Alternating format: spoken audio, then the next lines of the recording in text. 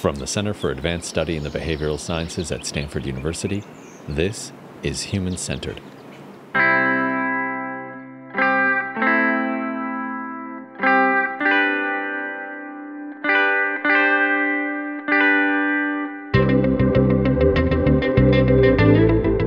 The institutions we're all a part of play a large role in shaping how we address violence and inequity.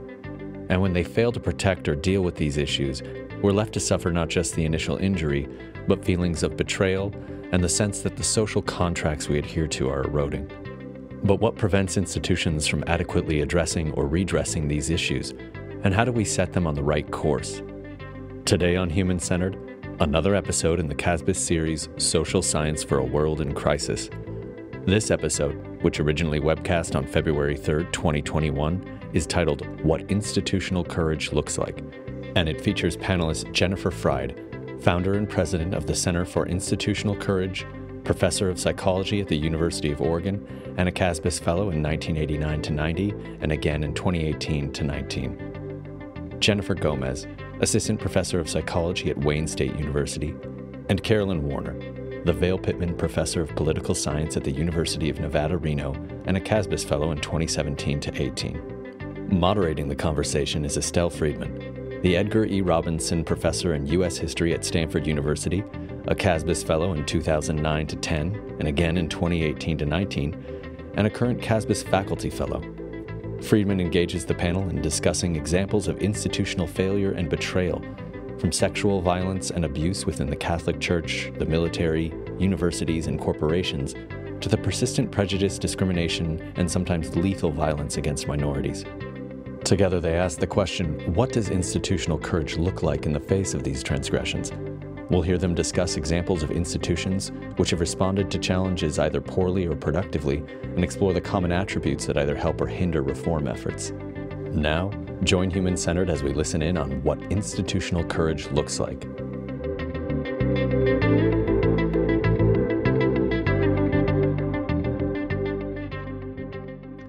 Welcome, everyone, to the 12th episode of the CASBS webcast series, Social Science for a World in Crisis. I am Estelle Friedman, an historian at Stanford, and I had the pleasure of being CASBS Fellow while writing a book about the response to sexual violence in the United States. Before we start today, I want to acknowledge the co-sponsors in this webcast episode: the Center for Institutional Courage, the Gendered Violence Research Network, based at Arizona State University, the Merrill Palmer Skillman Institute at Wayne State University, and the Metro Detroit Association of Black Psychologists. I'll introduce the panelists very briefly. The event promo provides links to their bios, and then we're going to jump right into the discussion. Jennifer Fried is founder and president of the Center for Institutional Courage, a professor of psychology at the University of Oregon, and a two-time CASBS fellow. Jennifer Gomez is assistant professor in the Department of Psychology and the Merrill Palmer Skillman Institute at Wayne State University. And Carolyn Warner is the Vail Pittman Professor of Political Science and chair of the Political Science Department at the University of Nevada, Reno, and she was a CASBS fellow in 2017-2018. I would like to acknowledge at the outset that some of our topics, including sexual violence and racism, are painful ones for many of us, and know that we offer our comments with that in mind and with care. Here is how we're going to proceed. I'm going to ask each panelist to give us a very brief sense of how their research relates to our topic of institutional betrayal and institutional courage. And then we're going to talk first about how institutions respond to sexual violence. But we're going to also leave time to expand the conversation to a range of intersecting problems, including the response to COVID. And I hope to try to incorporate some of your questions along the way, but we will certainly leave time to bring your questions to the panelists towards the end. And even if we can't answer all of your questions, we will all read them after the event. So we're going to begin in the order in which I introduced you. Could you each say just a few words about what you study related to institutional betrayal and institutional courage? Jennifer Fried. So it's really an honor to be here with all of you today. I've been studying interpersonal betrayal, what I call betrayal trauma, for many decades, with a focus on sexual violence. And within the last 10 or 12 years have really addressed primarily institutional betrayal, which is when institutions harm individuals dependent on those institutions, and that can include the failure to protect. More recently, my attention's gone to institutional courage, which in some ways is like the antidote to institutional betrayal. And it involves an institution's commitment to seek the truth and engage in moral action, despite unpleasantness, risk, and short-term cost. Thanks. Yeah. Jen Gomez. I'm Jennifer Gomez. They'll call me Jen. Don't have dueling Jennifers. I'm a trauma psychologist, and with cultural betrayal trauma theory, I research how, especially in sexual violence, how violence impacts marginalized youth, young adults, and elders because of this context of inequality, including racism. And so the link to institutional courage then is how can our institutions be less racist, less inequitable, and less violent. And so we promote then anti-violence and anti-racism and anti-bigotry of all kinds. Thank you. Carolyn Warner. I'm Carolyn Warner, a political scientist, and I have been looking at how hierarchical institutions, particularly the military and the Catholic Church, handle cases of abuse, sexual abuse within their institutions, why they handle them as they do, and the conditions under which those external to the institutions, public officials, politicians, the general public, hold these institutions accountable. Thank you all. Well, the common theme that unites all of our research, of course, is sexual violence. So we're going to start there. And I would really like to hear from you as social scientists. How do you define or measure or parse the way that institutions either fail or succeed in redressing sexual assault and harassment? And I'll ask Jennifer Fry to start us off. Well, one way one would maybe want to do that is look externally at the institution's behavior and its impact on individuals in that institution. But it's really hard to study sexual violence just by looking at an institution externally because it's so hidden. It's so stigmatized, and people, perpetrators hide it, institutions hide it. So it's actually a really difficult thing to study. One way we've approached it is by developing a measurement instrument we call the Institutional Betrayal Questionnaire. And we also have the Institutional Courage Questionnaire. And these are instruments designed to be answered by individuals in the institution. And we've learned over many decades when trying to measure just sexual violence that if people feel that they are safe in answering questions through anonymity, we can get quite a bit of information about what's really going on and uncover things that have never been revealed. So many people who respond to surveys indicating that they've had sexual violence or that they've experienced what we would call institutional betrayal will also tell us they've never told anyone before, indicating on our survey that that has occurred to them. Thank you. Either of you want to say anything else about how do you measure either the problem or the redress? Do you have any thoughts on that? Yeah, I agree with Jennifer that this is an extremely difficult area to measure instances of and even to see the extent of the problem, particularly in a very closed institution like the Catholic Church, where it is very difficult to get data on the number of cases for reasons that Jennifer mentioned. Victims have a difficult time coming forward. When they come forward, it often has not been reported externally, which is where it would be kept track of. The church has not wanted to release information on this. The contrast has been with the U.S. military, which, because it is accountable to Congress, and this also goes for some militaries in other countries, they have been compelled by Congress to set up surveys, anonymous surveys that are done biannually, and then to collect data on all reported cases of sexual assault. The difficulty, of course, with reported cases, when you see a spike in them, you don't know, as there has been in the military the last year, you don't know if that's because victims are feeling more confident now because of procedures the military has put in to help victims when they report and to be more responsive in addressing cases, or if it's that there really are more cases. We still don't have a good handle on that. And I would add, like, looking then longitudinally, that's an immediate problem, but hopefully as the awareness keeps going higher, then it should level off into truer rates. I think a shorthand for me that I use is if an institution, it looks like there's nothing wrong. So some universities say we have 0 rates of sexual assault on our campus. It's statistically impossible for that to be true. And so to be operating with transparency, with these self-assessments that Jennifer and Carolyn are talking about, and asking in these ways where you ask anonymously to really get true rates. I think another thing that I always think about as well in terms of the flip side of if things are working, is it working for everybody? And so in STEM, we see that things are getting better extremely slowly for white women, and not for women of color. And so if we don't measure those different things and notice that disparity, then we're missing some of the barriers. Well, I'm really glad you brought that up, because it goes to my follow-up question really about some of the dimensions and the more fine-tuning of the risks in institutions for different groups, but also the responses of institutions. And I wonder, Jen, can you talk a little bit more about your cultural betrayal trauma theory, and how does it apply, or are there implications for institutional courage, that is for better practices, let us say, by bringing race into account and understanding cultures generally? Yeah, I mean, of course, I would say so. I think an example would be if a faculty member is sexually harassing a grad student, let's say. That's not so great. There's a power difference.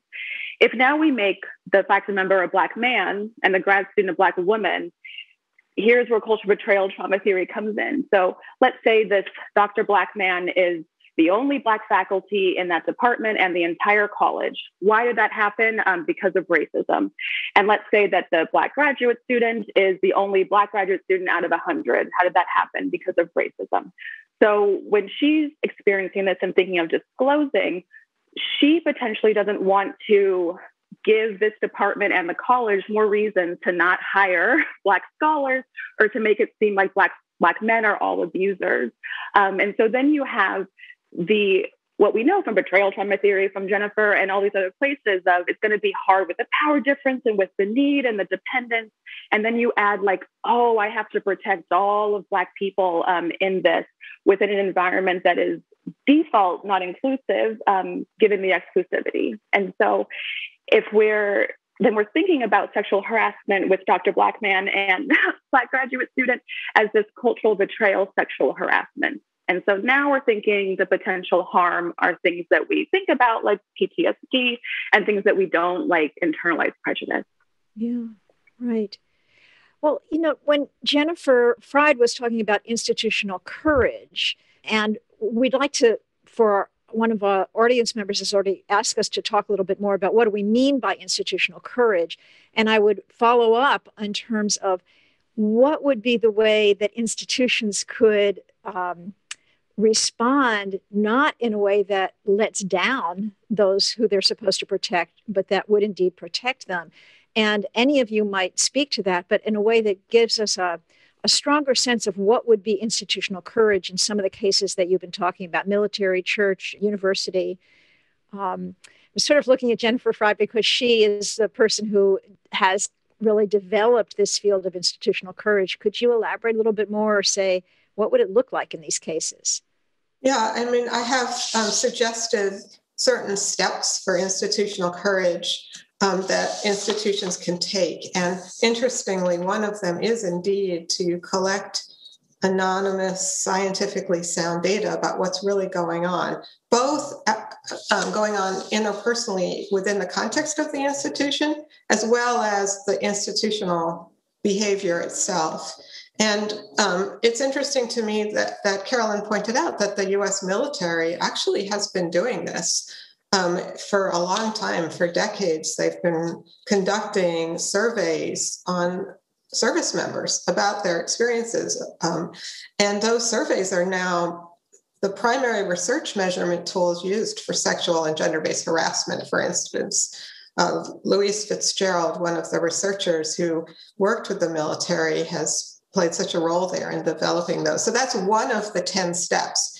But obviously, it's a start and not an end. And I won't just start reciting all 10 steps, but I will mention that another step is to what I call cherish the whistleblower, which is the institution recognizing that anyone who comes forward with a complaint about what's happened, a disclosure, a concern about institutional behavior is doing the institution a great favor. And they typically, not always, but usually are doing it out of loyalty to the institution, as well as a sense of moral and ethical duty. And what we, as a society, and most of our institutions have a very bad habit of doing, is essentially shooting the messenger and tarnishing the person who comes forward. And it's completely inside out. That person should be cherished. And as soon as you start cherishing truth-telling, I think you change the culture dramatically, because right now we have a culture of retaliation, and it's really hard to just stop retaliation. So I'm really urging for a much more proactive stance of taking steps to cherish that person. So you're talking about naming the problem and then reframing the namers, for one thing, as valuable sources. I think that's great. This might really help me get to another question, which is, how have institutions incorporated the lessons of the past? Well, let's call them past betrayal even.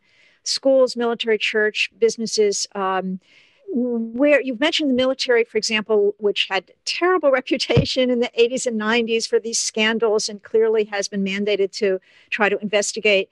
Can you think of other examples where past failures have informed new practices? And I'm looking at you, Carolyn.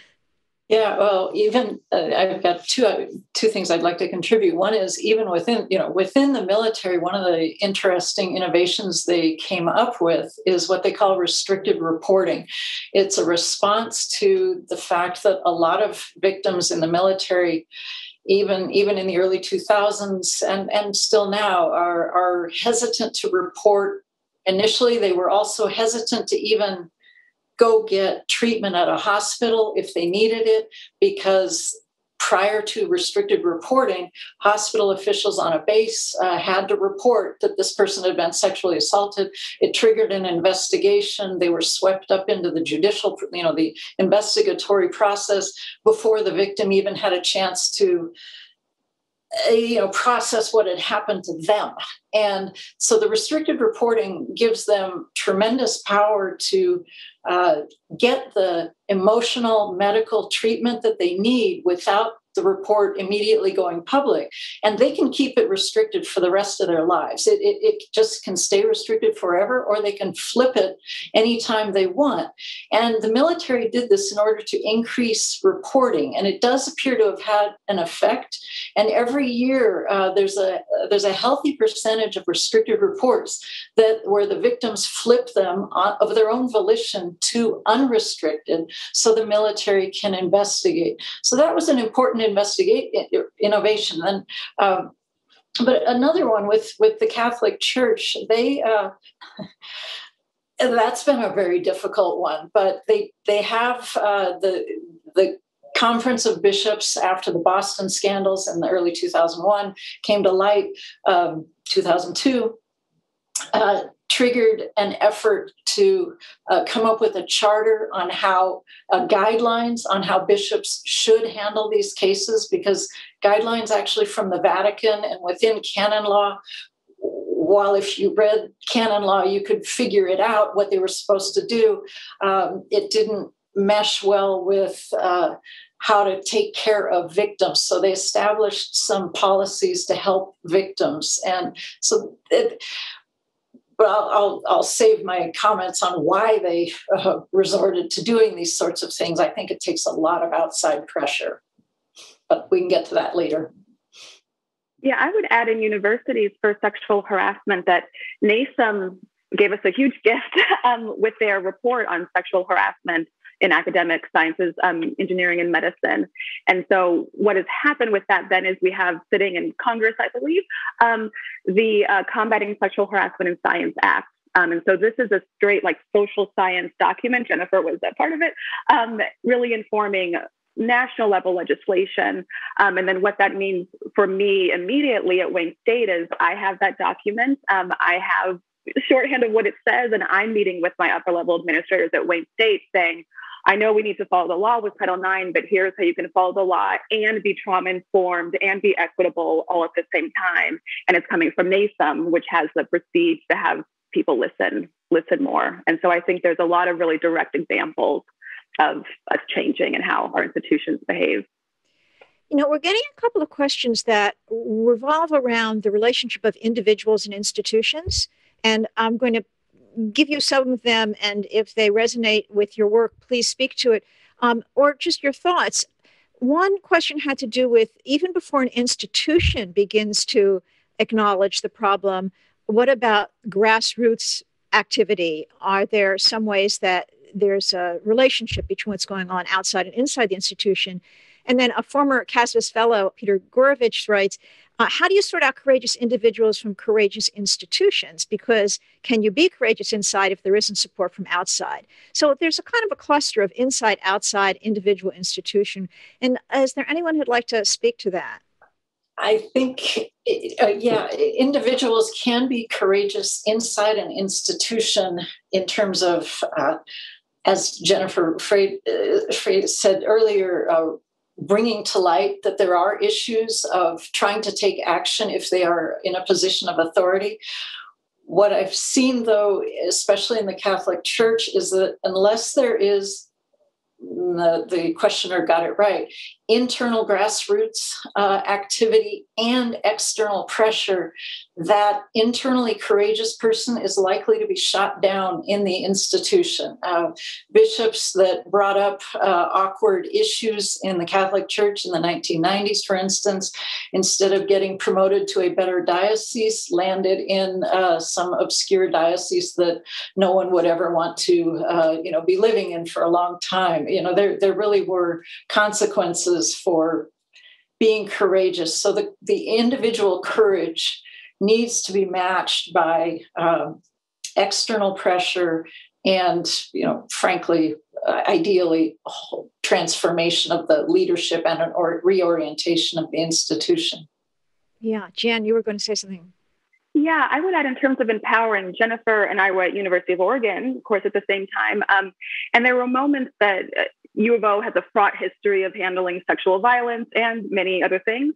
And at one point, looked at each other and said, we are the institution, right? But not just the bad stuff is University of Oregon. We actually are institutional actors ourselves. And that means that she as a professor can make lots of moves. I as a, graduate teaching assistant can teach my classes in a different way. I can mobilize in a different way.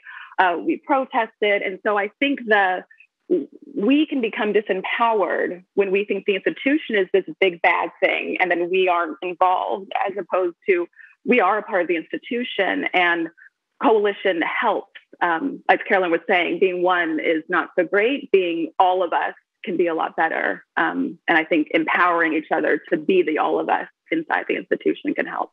Yeah.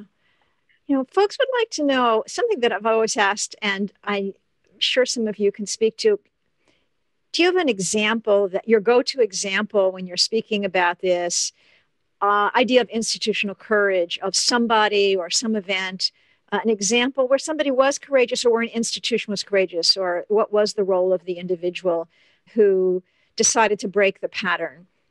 Anybody have a good example? Well, when I talk about this, I often do give a particular example, which I actually don't think I'll give today, except to say very briefly, because some people have heard it already. It involves a university president who responded very well to an allegation of sexual violence and apologized and hired the victim, did so many of the things that I think constitute institutional courage. I would note it was a university president, so he had the highest structural power possible within a given university. And it's very different when somebody is courageous with that much power. And, he represented the university, so his very actions become then institutional courage. He could have been sabotaged nonetheless. But what I want to mention as well is that I've been collecting examples, and one of the patterns I've seen, it's much easier to collect examples of institutional betrayal than institutional courage. I've tried all sorts of ways, and it's unfortunately much easier. But there are examples, and they're very inspiring. And one of the patterns I've seen that I think is important to understand and relates to what we were talking about just a few minutes ago is the role of solidarity as well as taking responsibility for the institution from inside. So an example that some of you may have read about that's not too old involved the charity Mercy Corps, a very large humanitarian charity doing good work all over the globe. Although it was and maybe is still an institution that has done a lot of good, the leader and the figurehead was accused by his own daughter of sexual abuse for many years. And this woman brought this information at different points in her life to the board of directors and others, and it kept getting shoved under the cover, as these things tend to be handled. It's a massive institutional betrayal for her. Eventually, however, there was some news coverage because we've got this external thing happening, right, of a culture creating a kind of big ecological pressure that leads to things like news coverage. There was a news coverage about her story. And then what I think is really transformative and remarkable is that a group of employees at Mercy Corps got together and decided to take action. So they were not high-placed people, but they started to behave on behalf of the institution, essentially. And they needed the solidarity. It doesn't work for one person to do this. Probably they'll get squished. But there were enough of them that they banded together, and they ended up doing certain things like having a kind of a protest outside and writing in chalk their message to the young woman who had been abused by her father and so on. It eventually led to the board of directors doing what they should have done before, behaving courageously. So it was moving from grassroots inside the company with all this pressure from the outside right up to the top. And it produced really fundamental change. Yeah, thanks. I'm going to hold on some of the other questions right now because I want to bring in some questions that we got in advance that relate to what we're talking about. How do you make change? And then we'll get back to some of the incoming questions. Several questions had to do with implementation or proactivity, I would say. For example, how can commitments, once institutions say, you're doing the naming and the reframing, how do you make it binding? How do you make it last? And also a question about whether there are if there are patterns of early warning signs of failures in institutional integrity. What do we have to do to make this work? I'll just throw in one other advanced question we had gotten had to do with athletes in particular. How can we encourage institutions surrounding athletes and students, especially men, in the institution to be able to come forward without fear of retaliation? Anything in this cluster of questions about, let's get to the nitty-gritty. What can we do to get to courage, to not backslide, to see what's going wrong in advance, and in particularly getting rid of that culture of retaliation that you spoke of?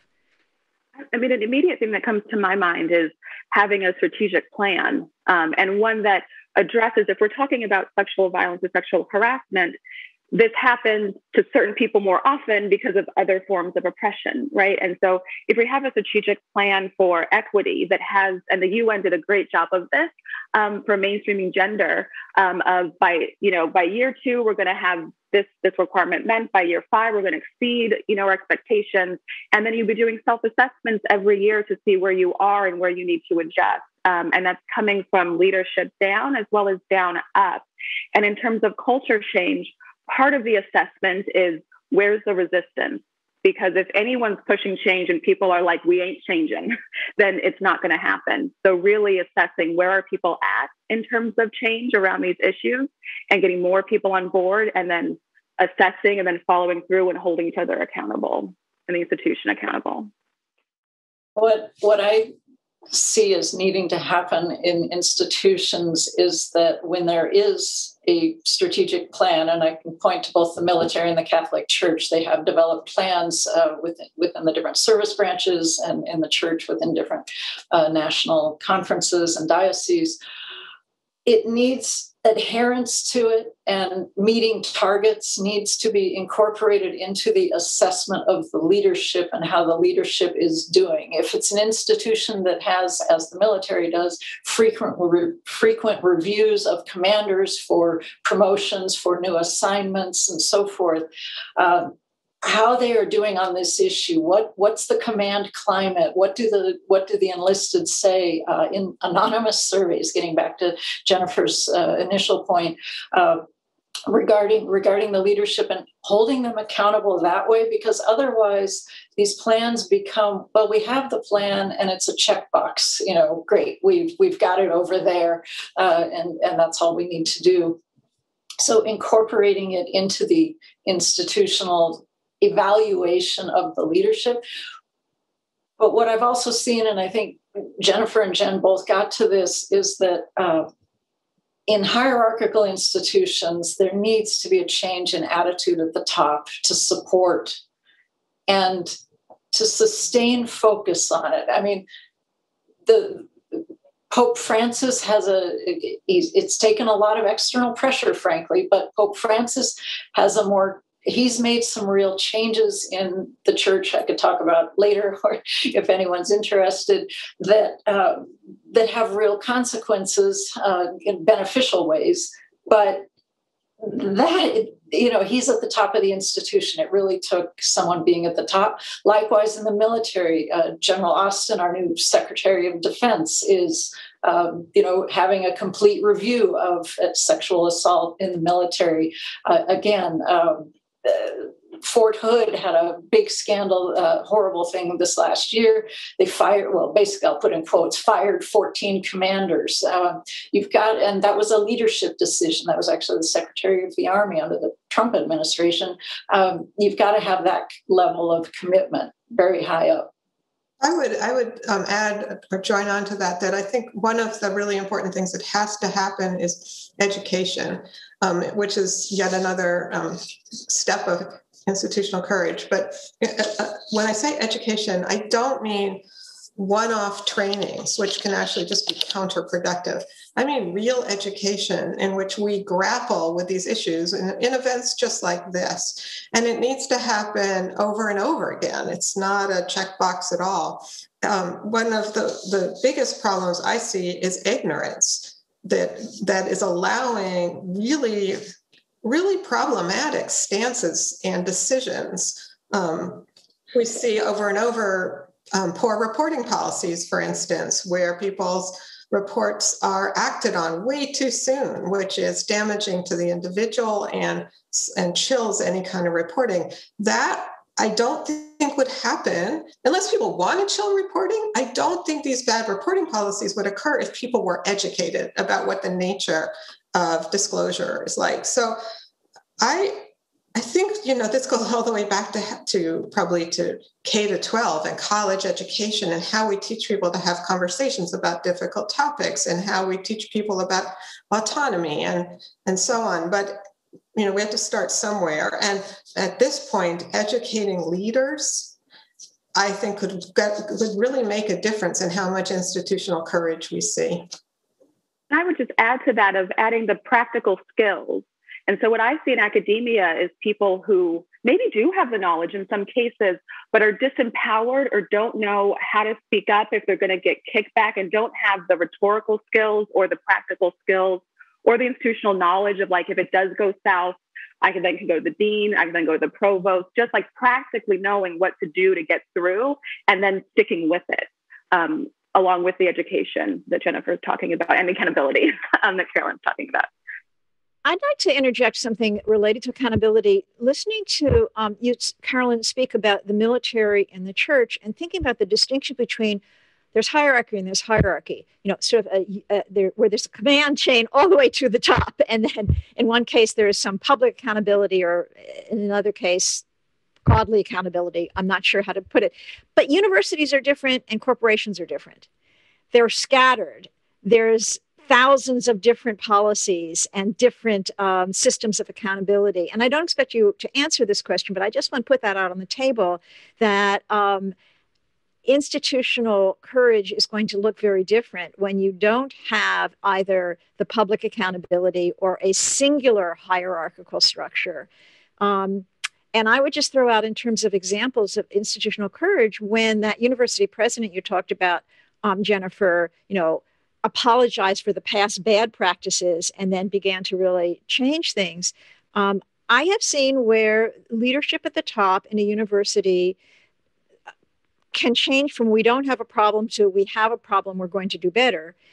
What effect can that have on other institutions? How can the networks of leadership in universities or corporations make some changes that will influence their cultures? Again, I think that's maybe beyond our ability to answer today, but I just wanted to throw it out there. I'd also want to catch up on a couple of points of information in a way. Jennifer Gomez referred to the National Academy report, and we'd like to spell out what it is and how people can find it. And I'm not sure if there's a way to do that other than just to repeat the title of it, Jen. Yeah, so it's from National Academies of Sciences, Engineering, and Medicine, Sexual Harassment of Women, Climate, Culture, and Consequences in Academic Sciences, Engineering, and Medicine. If you Google that or go to the NASEM Action Collaborative for Sexual Harassment, you'll find it right there. Thanks. And then this is in another question that has to do with the problem of, as the Paula Brantner wrote, the problem of the fox guarding the hen house. Like, what about external investigation? And she references particularly the reporting systems like Callisto. And not everybody may be familiar with that, but if someone could just speak to that issue of the internal, external kinds of reporting and accountability. Callisto is a software product that allows people to enter into a secure website their unwanted experience of sexual assault or sexual harassment through a set of guided questions. And that information is stored. And like restricted reporting, they're talking to a website, not a person, but like restricted reporting, the survivor has complete control over where that information goes, and including goes nowhere. It can be saved for them.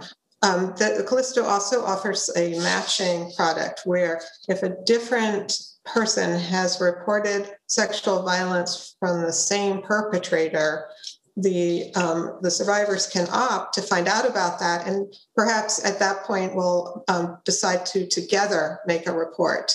And this can be very motivating for people because they know they're not alone, and they feel they're going to have a better chance of being believed. And even maybe more motivating is most people who make reports of sexual violence are doing it not for themselves, but to help other people. They want the perpetrator to stop. And if you find out that there's more than one victim, then you have a much higher suspicion that there's going to be future victims. So it can be very motivating. So the other thing about Callisto and programs like it is it offers assurance to people that their data is protected and private, and that it's not going to be handled poorly by the institution. And I think when people say, how do we encourage people to report? Well, number one is we make reporting safe. And that's what these programs that work do. I would add, when it is internal for Title IX, there is a conflict of interest that whoever works for the university works for the university and protects their interests, which isn't always in the interest of the people victimized. So for the Title IX director who's in charge of sexual violence, don't have them housed in the general counsel's office. Don't have them housed with Office of Equal Opportunity. They should have an independent office with independent staff and then a direct reporting line to the president and the provost. That reduces this conflict of interest, doesn't eliminate it, but reduces it and reduces the appearance of the conflict of interest, which then makes people more likely to disclose. And I would just add from our audience today, from our attendees on this point, former CASBS fellow Ramon Gutierrez has written, Carolyn noted in the circulated essay, that what marked the Catholic Church and the U.S. military was their autonomous judicial bodies.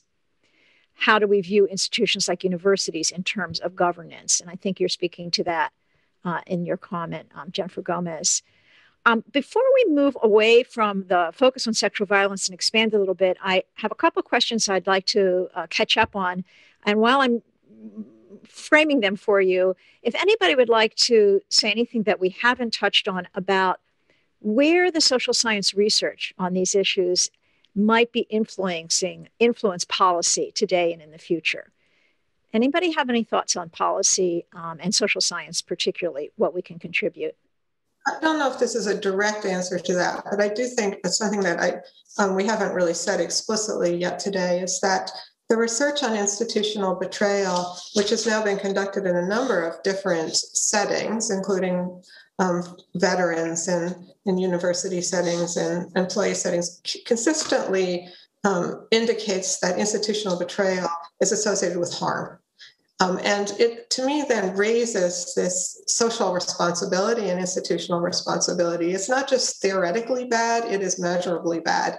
And while most of the focus has been on it's bad for the individuals who are sort of victims of it, there's also quite a bit of evidence it's bad for the institution. So, and the counter to that is that the smaller set of studies on institutional courage are suggesting institutional courage is good. It's good for the individuals and good for the institution. So it seems to me when you have data like that, it puts a responsibility and onus on all of these institutions as well as the government to act on that data, because it's like you find out, the water is dangerous, you need to fix the water. And this is not, it's hard to stop sexual violence across society. It's a deeply rooted problem involving how we raise our kids and deeply held problematic roles and beliefs, but it is actually not that hard to change institutional behavior.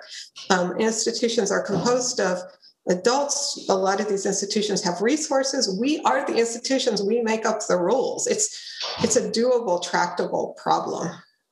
I think we need to do some real focus on how institutions are held accountable and how different kinds of institutions may evade accountability or have been held to be, we can't touch them because they are sacred, quasi-sacred. Frankly, that's what drew me to looking at the military, quasi-sacred in the United States, and the Catholic Church, by definition, a sacred institution. They have had a lot of political power, and we see that in a way, sadly, it's when politicians, prosecutors start to realize that, they're actually vulnerable because people are angry at them. Now I can prosecute. Now we can let the lawsuits go forward. Now we can threaten the military with removing commander's authority in prosecuting sexual assault cases. These institutions don't like their autonomy threatened, so they react. They try to improve. And we see that they have. But it really took a lot of threat. And I think part of the social science research that we could look at is the role of the media in getting public attention on these institutions, and also getting back to an earlier comment from an audience member, the role of internal interest groups, you might say, activist groups. It might be a group of enraged parents. It might be, as in the church, the survivors network of those abused by priests. There's Protect Our Defenders. There are a variety of organizations that, internally, it takes a lot of pressure. And understanding where that tipping point is, when is it that an attorney general, as in Pennsylvania in 2018, when is it they feel confident to actually do that? What's the political tipping point that enables them to go after the church with a big grand jury investigation and then start actually prosecuting not just the priests, but trying to go after the bishops the higher ups in the hierarchy? When is it that that the Department of Education threatens their funding if they don't implement certain better procedures on how to handle sexual assault cases? So I think there's some things we can look at there. Yeah, well, Carolyn, there's a very timely comment from the audience, really, I think, to your point. And it is, to what extent do you think institutional courage is hindered by schools or other institutions' fear of lawsuits by individuals accused of sexual harassment? And how can we encourage institutional courage despite this fear or concern? I don't know if you can answer that, but just to point out, when you say what's the balance, what's the tipping point, where do we need that, the legal enforcement, and does anyone want to speak to this, the ways that universities, for example, have reacted to this fear of lawsuits?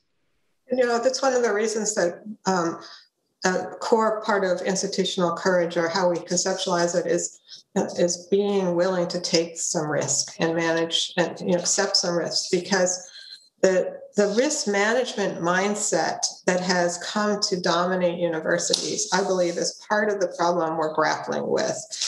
Sometimes I think about that university president who wrote an apology letter. I don't know for sure, but I would imagine it made some people in the general counsel office cringe, and yet it was did so much good for the institution, and there's just no way we attain excellence, whatever kind of excellence it is, without taking risk. Good leaders are going to be having to look at what their mission of the organization is, what the morality is, and accept a certain amount of risk. So I think one thing that in universities we can be doing a better job at is attending to this risk management mindset that is really in the way of good leadership. I would add that doing nothing isn't actually riskless. There is risk in doing nothing and bearing it, and then it all explodes, and so there is risk in that side in doing nothing. And I would add that we don't need to wait to get to the legal point. At MIPC, at Wayne State, we have an anti-racism group for developmental science, and we read up on the literature and we say, how can we change NIH grant reviews? How can we change the journal editorial boards we're a part of? How can we change this? How do they do it in feminist scholarship? They're better at this. Let's read that, and then let's come back here. Like, we can be doing these things all the time and not wait until it's this massive extreme. We have lawsuits about racism. And I think that a couple of comments that have come in really speak to the point that we've been making. People are hungry in our audience to know, what do I do? What's the best way to leverage the tools that are there? And how can people who are within institutions and not in leadership, but perhaps even at the lower levels and within an institution? And I think you're speaking, Jen, to the need to organize to find a larger group within your level or across institutions, so that it is not just the lonely individual. But I love what you said about, you study, you read, you find other people, and you share what's working for advocacy. Or you found a nonprofit, which is, and I think one of the reasons for creating an organization is, in fact, to do this work on a societal level. And among other things that we need to do to make institutional courage dominate more than it has, is to continue to do research, because the organizations in our society that are responsible for nurturing research, universities primarily, our government agencies that should be funding research, have done an extremely poor job in the domains that generally are social justice domains, feminist research, anti-racism research. And to the extent that there's support for institutional behavior, it's not been of the sort we're talking about today. So I think we need to also take the matters into our own hands to some extent, and to, figure out ways to not be hampered by the failures of these other big institutions, to do the research we need to do, and do the education we need to do. Yeah, I think we also need to encourage, in a way, grassroots conversations about what do we mean when an institution says it has zero tolerance for clergy child sex abuse or for sexual assault or sexual harassment, because there's a real tension between saying zero tolerance and procedural justice, due process, proportionality of offense. Do we forgive and rehabilitate with a milder punishment? Is this person, can we rehabilitate? I think these are things that I think people need a better understanding of the tensions there and what the options are for an institution like mine now, to have zero tolerance of sexual assault. Well, does that mean anyone who's accused and then found a preponderance of evidence says that, yes, it's more likely it happened than not, be thrown out of the institution? Is that what we mean? Or what do we mean? Do we mean just that the institution processes this? The other thing that we need to look at is the funding for these sorts of things. Title IX offices tend to be poorly funded. In the military, in the investigators for sexual assault, they tend to just be they're the regular JAG officers who've been, they're in an assignment for 2 years and then they're whipped out to yet another assignment. They don't develop expertise in sexual assault, for instance. There aren't enough of them. They have a huge caseload. So we need a conversation about where are our priorities in terms of funding. Is this a big priority? And in terms of understanding, how do we deal with this issue in institutions? I'm going to try to just wrap up this part of our conversation with a comment that I think brings together institutional courage, cultural betrayal, and the kinds of institutions that Carolyn has been talking about. And this comment happens to come from someone named Margaret Levy. And it is that goes back to Carolyn's answer earlier about the church. It suggests that the cultural betrayal that Jennifer Gomez talks about is not only about race, but about gender also. So in the military, gender may have the effect, given how women are trying to gain a foothold in the military and convey their strength. But in the church, kids and parents are conflicted about giving the church bad press. So Margaret's question for Jennifer Gomez is, are these instances of cultural betrayal? I don't know if that's a rhetorical question or you want to speak to it, but I think that it's a very expansive notion that fits many of the things that we've been talking about. Yeah. I actually can't answer it. I'm working with a phenomenal undergrad, Rachel Zelenak, and together we're coming up with religious betrayal within the Catholic Church for sexual abuse and what that construct means. And how it interfaces with cultural betrayal, because different parishes might have different ethnic groups and histories. So it could be some cultural betrayal, but a very distinct religious betrayal within the Catholic Church. And then the kind of interreligious pressure that would come in. Are you betraying God if you disclose? Does it mean you can't be Catholic if you think the priest did it? All of these kind of extra layers, like these betrayals give us extra layers of harm. And so that's being led by Rachel Zelenak, who's brilliant, and we're gearing up for data collection. And so stay tuned with what we find about that and about outcomes like soul murder and things like that. Thank you. Now, I want to build on our discussion of sexual violence, but expand to some intersections with different kinds of vulnerabilities, different kinds of responses to violence. I'm thinking particularly about anti-Black racism and violence, about the overlapping race and gender dynamics with risks related to COVID as well.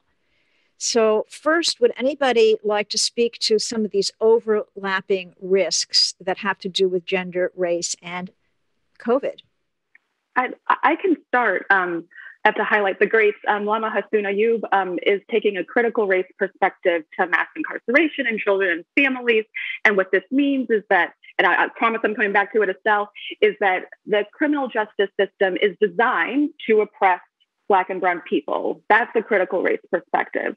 And so now if we take it to, okay, We have a critical race perspective of the US, which means our systems are designed to oppress.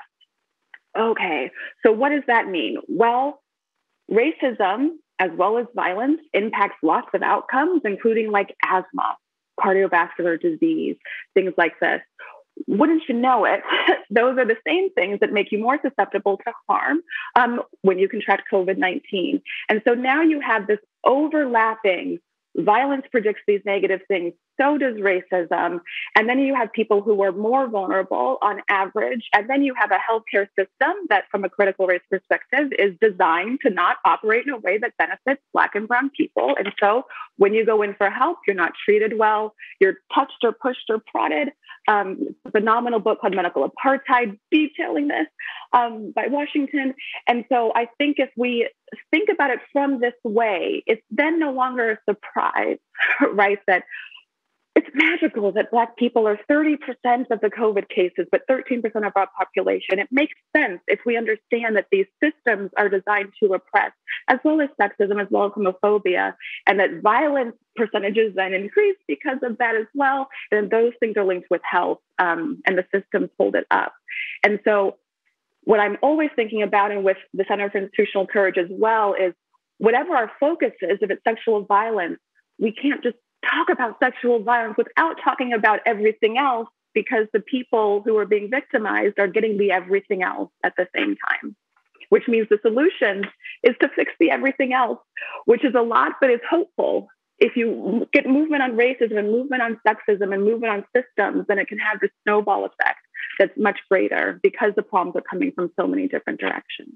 Yeah, I would add that we've been collecting some data this year in my lab at the University of Oregon, looking at some possible relationships between COVID experience and risk and aspects of sexual violence, and have been seeing some interesting things emerge. One is that from a student perspective, when we measure their experience of institutional betrayal, specifically in how the institution is handling COVID matters. So how protected are they from exposure? Do they, feel that if they report a safety violation, they get retaliated against, or that report goes well?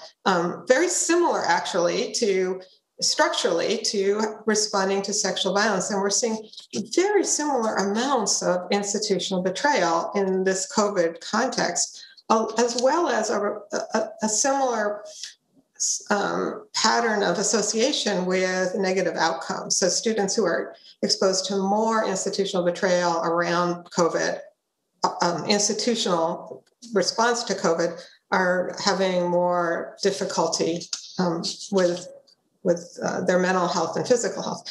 The other thing that I think is potentially even, that was kind of expected, but something else that we see in this set of data that's emerging has to do with who, in some sense, you could say, is at risk of perpetrating the transmission of COVID, and comparing that to who is at risk of perpetrating sexual harassment and violence. And the hunch I started with on this was that there is going to be a relationship, because there's a certain amount of willingness to break other people's personal boundaries, a certain kind of entitlement, and so on.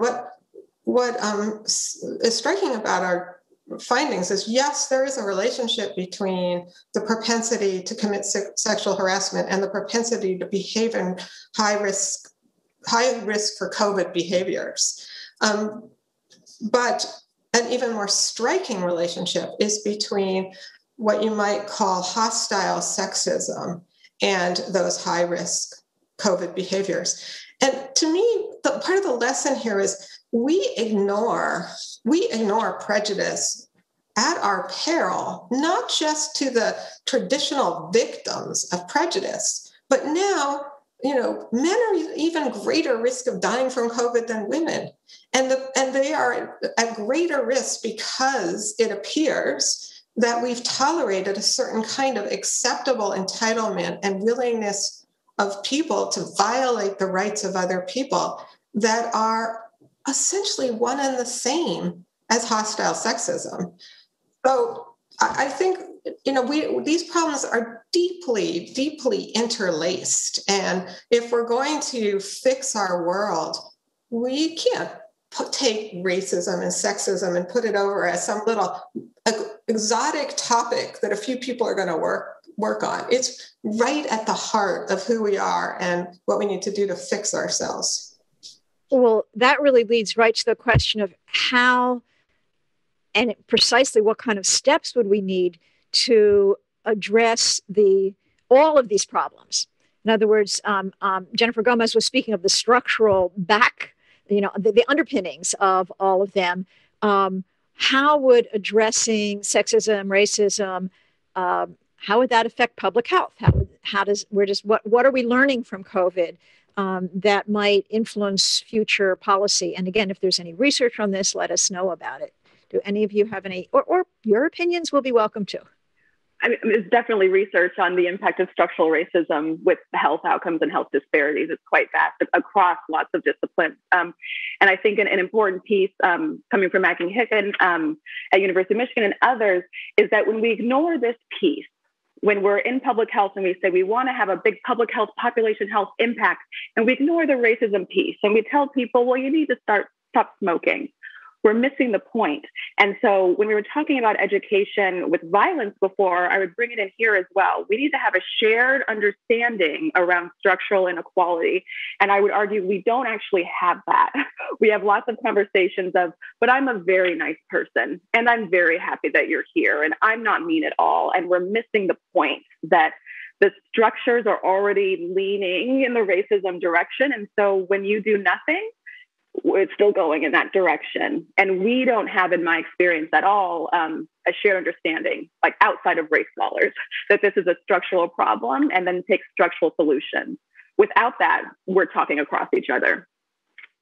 I don't have a research specialty in this area, but it seems like some of these issues are so embedded in the K through 12 education, and pre-kindergarten, that's where it needs to start.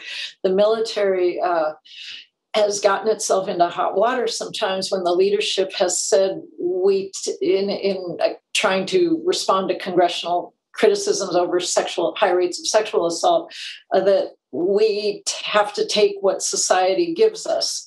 And then we've got them in boot camp for 8 weeks and we have to transform them. Not to mention the military has a certain mission which may emphasize certain things that might have a predilection towards sexual assault, or more aggressive behavior. But it's clear that the K through 12 piece, the pre-kindergarten, and I don't know how to address it, but it just seems to me we need to. And likewise, even with the priesthood, the Catholic Church identified that it was the pre-seminarians, how they're educated, and I don't mean, formal education. I mean, interpersonal interactions, awareness, it is critical.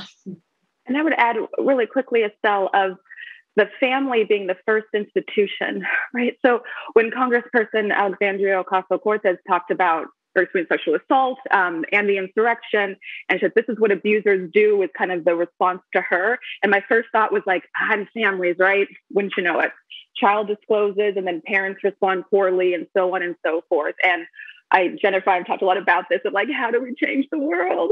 And it's hard, but families, because these kids don't go into pre-K by themselves. They come, with their families. And so if we can help with parenting, help with the family system, educate everybody, including the parents who have been abused and who have internalized problematic scripts, then I think we'll be in a much better place. Yes, your comment reminds me of just going back to Virginia Woolf and sort of the feminist truism about, patriarchy begins in the family and spreads to institutions, the military, the university, et cetera. And the more that we can recognize what has been kept private, power relations and abuses of power that have been private and protected within families, they will multiply unless we address them. They will multiply into other institutions.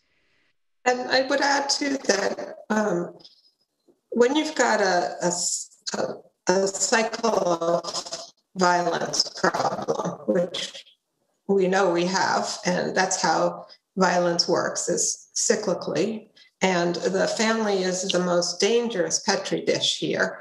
But they're also the hardest to intervene in right now. We don't have a way in our society to intervene in American families writ large. We barely can intervene in a small number. But we do have access to young people at the cusp of becoming parents, and that's in both universities and the military. So arguably, it's really actually our greatest intervention point. It's how we are educating at that level. I mean, if we could get into K-12 or preschool, great.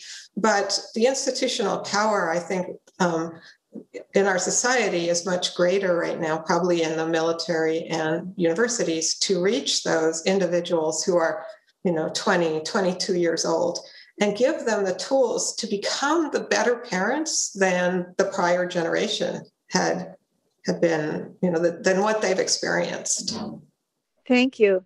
I want to read a comment, or it's really a question that came in that I think came to my mind when Jennifer Gomez was speaking about some of the public health recognitions that are coming from COVID. And this comment is, could COVID actually be a good thing for addressing power differentials and privacy concerns around reporting, at least for those working remotely? For example, some institutions have been emphasizing letting participants turn the camera off. Could that be helpful in some ways, or is that not enough structural change? And I would just kind of open that up more generally to could what we're learning from COVID make us more aware of certain risks in the workplace or in the family?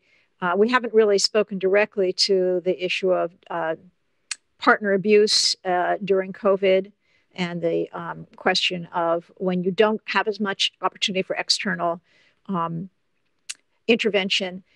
But yes, I don't know if anyone would like to speak to this rather than is it good for, are we learning from COVID ways that will make it easier or ways we can better respond to all of the kinds of institutional betrayals that we were talking about all this time?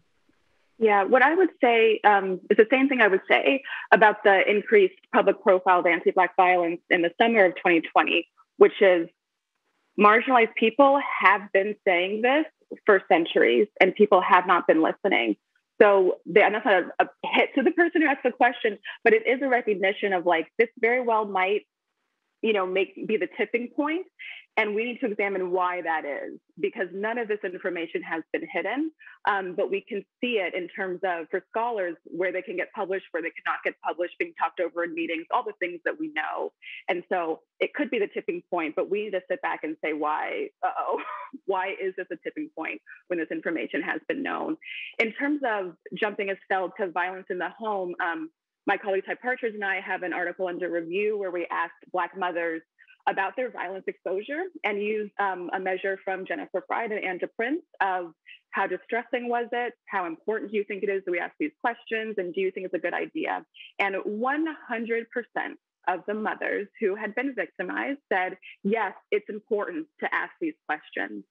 And so the natural fear is, Black mothers are going through a lot, and violence in the home and racism. Let's not ask because then we're traumatizing. So a very clear social science to practice is ask in primary care. Ask people when they go to get a mammogram. Ask people about violence, then have the resources ready for people to get. It's not actually a bad thing, and that's what the data is telling us. Thank you. Thank you. Before we sort of wrap it up, I want to just catch a few questions that came in advance that we may not have addressed. And if anyone has thoughts about them, fine. If not, we'll move on to some final wrapping it up. Well, so many of you mentioned education, including K through 12 education. We had an advanced question. How do we engage students so that they care about, learn about, recognize, and talk about the themes of today's discussion? And the other that we haven't spoken about was a question about applying the things we've been talking about in the U.S. context outside of the U.S., if that's in anyone's expertise. So I'll just see if either of those bring a response from anyone on the panel. I'll speak briefly about the outside the U.S. context. I've been looking a lot at what Australia has done with regard to the military, their military, and also Catholic Church and other organized religions. And it's very valuable to look at how other countries have handled, governments have handled these situations, as well as how the institutions we're talking about have handled things. Australia's had some very creative responses, both helpful to victims. The institutions have gotten out ahead of themselves, you might say, in a way that doesn't tend to happen in the United States. I've looked at Britain, Ireland to some degree, and I would say in general terms, it's very fruitful to make these comparisons. It can inform policy, and I'm looking forward to doing something more systematic in that regard to see whether we can, you might say, import some of their ideas that have been helpful, whether they make sense, and whether they can we can export to them anything that our institutions have done that have been successful. Thank you. I would like to just make a comment about the other part of your other question you asked about K-12, which is that... and college students too. And college students. And one of the things that we've investigated in my lab is the teachability of listening skills, and found them to be very teachable. And by that I mean, if somebody comes to you and discloses a difficult matter, how you respond is going to have a huge effect on the person that is disclosed to you. There's research indicating that the nature of social response to a disclosure accounts for more of a person's adjustment down the road than any details about their victimization experience. Often that response, of course, is occurring in an institutional context, and in fact becomes institutional betrayal when it's a bad response. But what we've found is that with fairly simple educational interventions, we can improve people's ability to respond supportively and well to disclosures. And the kind of education that we've been looking at it seems to me, be very scalable to younger. We've looked at college students, to younger groups. I'm sure you'd want to adjust this to be developmentally appropriate and appropriate to the context, but people can be taught. And I've raised 3 kids. They went to good schools. They learned lots of things, mostly academic things, but they learned lots of other things too, including explicit instruction on how to eat well, how to be safe on a bicycle, how to be safe sexually. But they did not get taught how to have conversations about difficult and especially traumatizing things. So the message to kids is generally, these are not things you can talk about. And right there, starting right there with that message is, part of our huge problem, and it's very, very fixable. Thank you.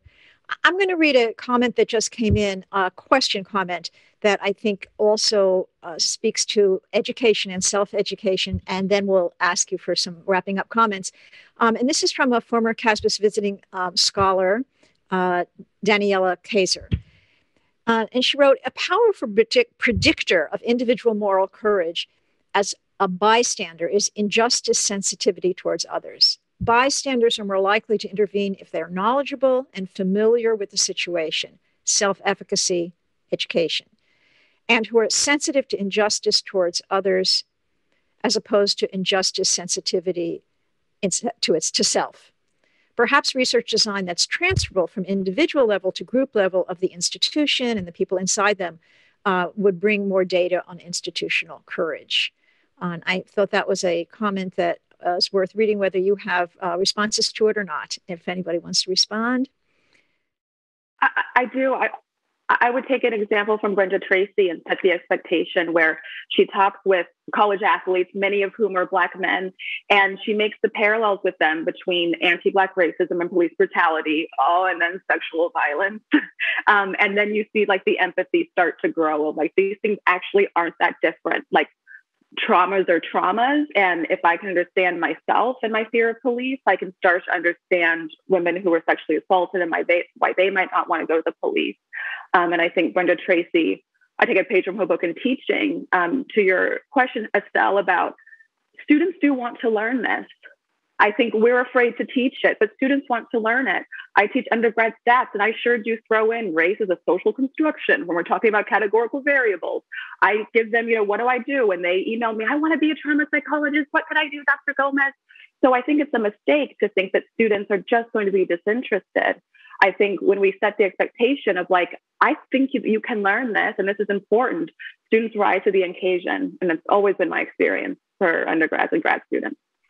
Yeah, and I will acknowledge one other comment, because it's sort of what we're talking about is in a way the answer. Someone asked us, do you have any advice to someone who struggles to find the vocabulary when trying to address a number of failures within systems? And I think what we're saying is that we haven't been teaching people to give them that vocabulary, to bring across issues, across challenges, across hierarchies. And those of us today here who are teachers or members of families who can begin to have those hard conversations, learning for ourselves and then engaging, I think, with younger people particularly, will help to answer that person's wonderful question.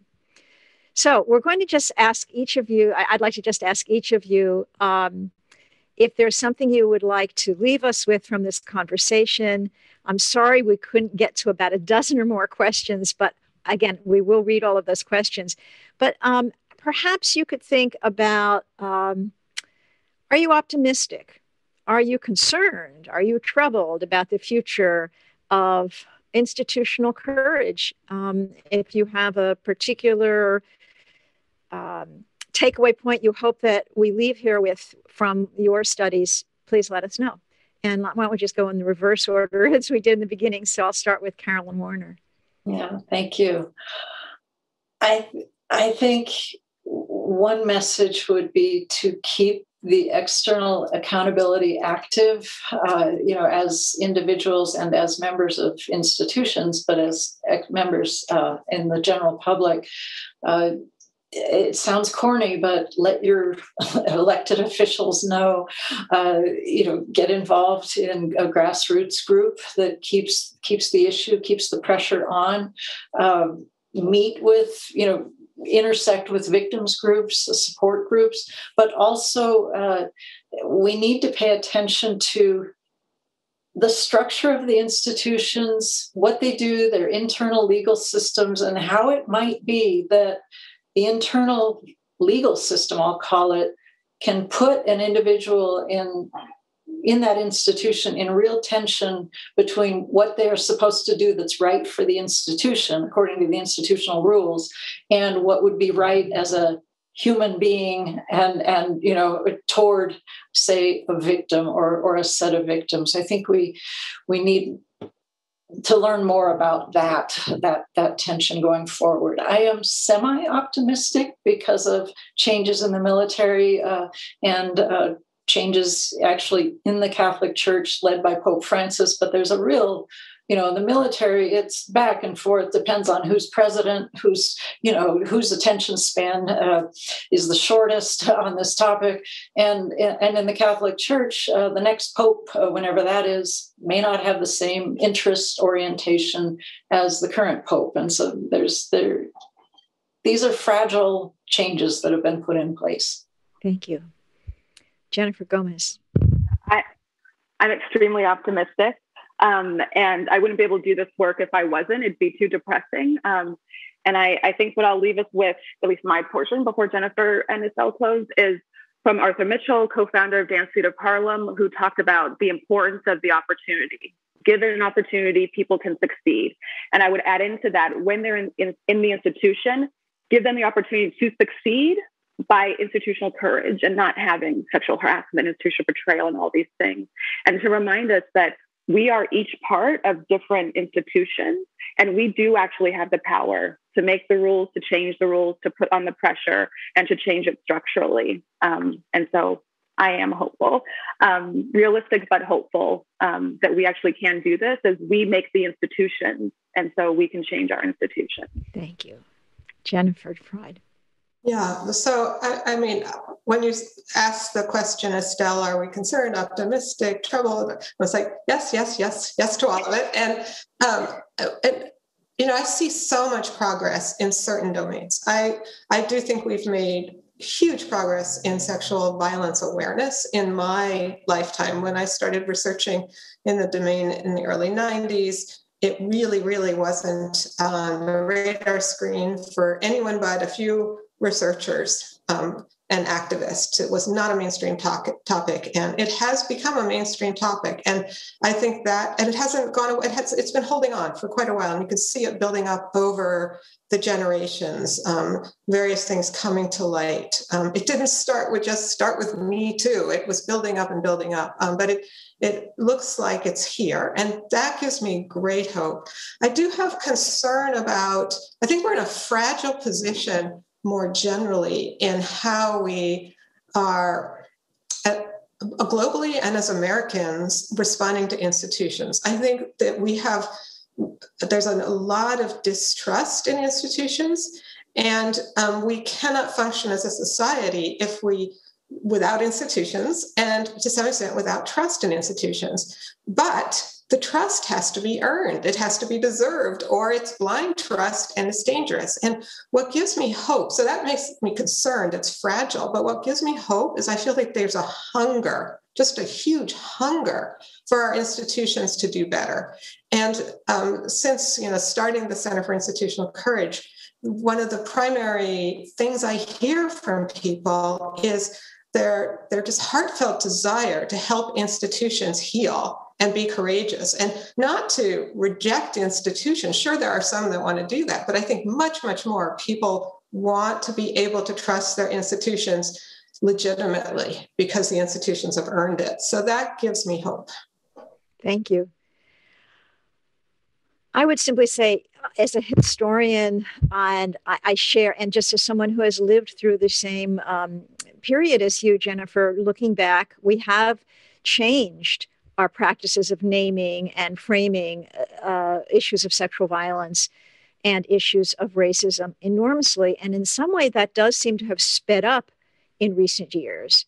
At the very same time, it's sped up in part because the problems have become so egregious and because it has taken so long to address them, even though we've been naming them for decades and centuries.